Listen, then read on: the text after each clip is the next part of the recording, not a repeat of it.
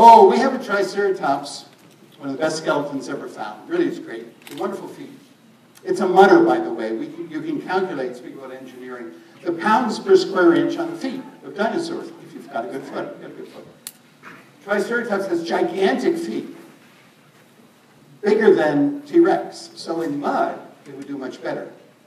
And you would predict, if you're a geologist, it would be found in dark, carbon-rich sediment with fossil plants. In other words, a fossil swamp. By gum, you do.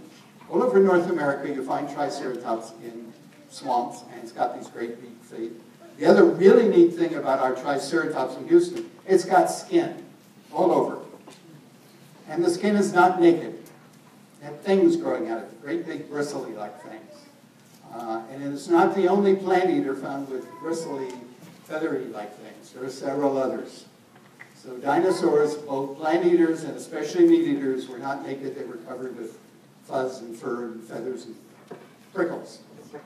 Do visit the Houston Museum. Point you to great seafood places. And the only hot month is August. People are afraid of the Houston heat. Only August. August lasts 6 months.